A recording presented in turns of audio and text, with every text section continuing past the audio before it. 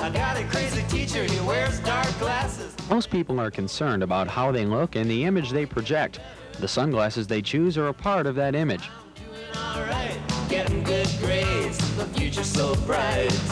I gotta wear shades. While many people buy sunglasses for cosmetic reasons, they may be unknowingly damaging their vision. Optometrist Alan Brummel says sunwear should block out about 95% of the sun's ultraviolet rays. If not, the effects could be devastating.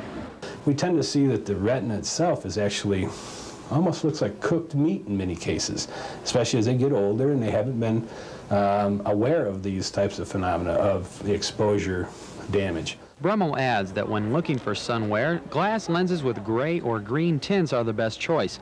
Glass absorbs more light than plastic, and the tints aren't as stressful on the eye.